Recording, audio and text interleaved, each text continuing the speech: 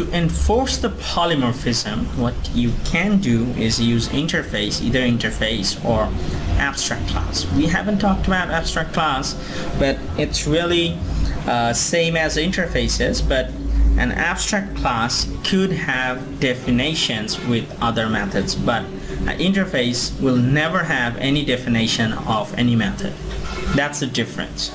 And nothing is different than the contracts. The contracts implementation are really same. If you don't implement the abstract class contracts, you will get an error in the compile time. So let's say you have a class and you really want to enforce the polymorphism of these talk methods. So how you can do it? You can do it by abstract class. Just put the abstract keyword in front of your class and make a method public abstract, so that it must be implemented by the developer who implements the class or inherits from this class. That's how you're going to enforce the polymorphism. And good thing about abstract class is it could have definitions and interface couldn't have, and we're going to see some real-world examples how you could use interface and abstract class in the strategy pattern. But for that time being, just keep it simple. Let's see some coding. Previously you have seen that to do the polymorphism, what we did is put the method as virtual keyword in the base class. So to work with abstract class, we just put the abstract keyword and put the method as abstract. Must put the public. If you don't put public, it will not work. So if now that this class is not implementing this method, see the error that it's not implemented. Oh, so you have to remove the definitions as well. So remove the definitions. So if you just go and build it, you'll see the error that it doesn't implement the what method. So this is how you're going to enforce the polymorphism in your code. So we just keep it as it was. That's it.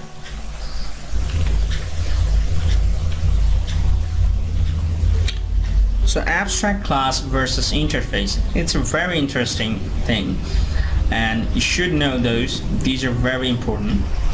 So abstract class can implement or share common implementation, but on the other hand, interface couldn't have any implementation.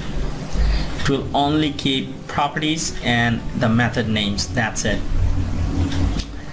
And single inheritance supported only, that's really downside of abstract method. And a class can inherit multiple classes, it's really upside for the interfaces. And members can have different access modifiers, and this is also an upside that all the members could be different. All the members shouldn't have to have the same modifier as public. You could have some hidden layers, and you in the interface you really have to have all the members as public. It's really a downside. So may contain constructor, destructor, public properties, functions, and so on. Contracts will be the abstract methods, and for VB it is must inherit, if I'm not wrong, because I have done VB very long time ago. So the abstract, instead of the abstract, if you're doing VB coding, put the must inherit keyword, that's it. And may only contain properties and functions, contracts, that's it, nothing more. But it can also hold implementation of functions rather than just the contracts. So these are the upsides and downsides. Now we're going to talk about the strategy pattern, and it is going to be a very good example for what you have learned throughout this session. And why we need this: over the years I have seen a lot of hardcore developers overuse or overdo inheritance. So what happens is eventually they will end up with a very inflexible system which is very hard to modify, even though they implemented all the OOP concept, but they design the system in such a way, or easier relationship, they follow easier relationship that much hard way, so that the system becomes so inflexible that it becomes very hard to modify. Or if you change in one place, the system breaks. The whole system breaks. That's a really problem. That's really against our modular approach. So let's see an example of bird simulator to address some problems. So let's say we have a bird simulator, abstract class. The abstract class is named as abstract bird. That's it. So the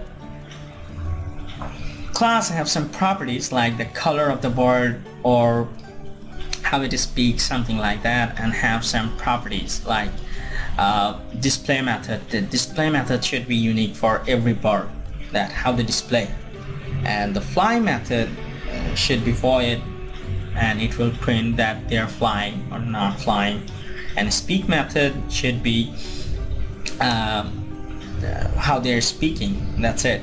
So we're really interested in the display method, but let's see that how it goes, how the design goes. So let's say that I want to implement a parrot bird class, from the bird abstract class. So what I did is made a concrete parrot class from the abstract class, and then write the display method, and when I print the display method I see the parrot object. So let's say I have another bird which is penguin, and I inherit from bird, and when I display it I see the penguin. But penguins have a special ability that they cannot fly, but they can swim. So they have special ability, they can swim but they cannot fly. So I'm really making the fly method to private, and we really have to write these speak methods differently because all of the birds speak differently. Let's say we have ostrich, and same thing, display method we have to write ostrich do not fly, so we are changing the fly method somehow, and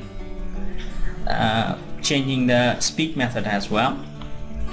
So let's say we have a rubber bird, and rubber bird don't fly, don't speak, display as a rubber bird. That's it. So what you have seen in this example, you have seen that many places I have to private fly. So instead of private fly, if there is a complexity in the method, I really have to overdo all of these methods in every places. As you can see that in most places I have to rewrite the three methods at all, because we have the three different kinds of bird. So assume that here we're talking about bird, but in a business application you are going to have different kinds of object. Bird have some similarities, but in a business application you have very less similarities. So what is going to happen is you end up writing the every code or every function again and again. So it's a really bad solution. So let's see our observation. In a simple perspective view, it's a good design, but there are a lot of code duplication in speak fly behaviors, as you've seen, and we don't want our code to be wet. We want our code to be dry as much as possible.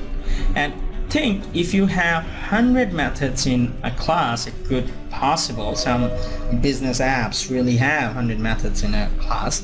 So if you have So if you're really doing such things, so what will happen is you will end up writing these 100 methods in 100 different places. So that would be really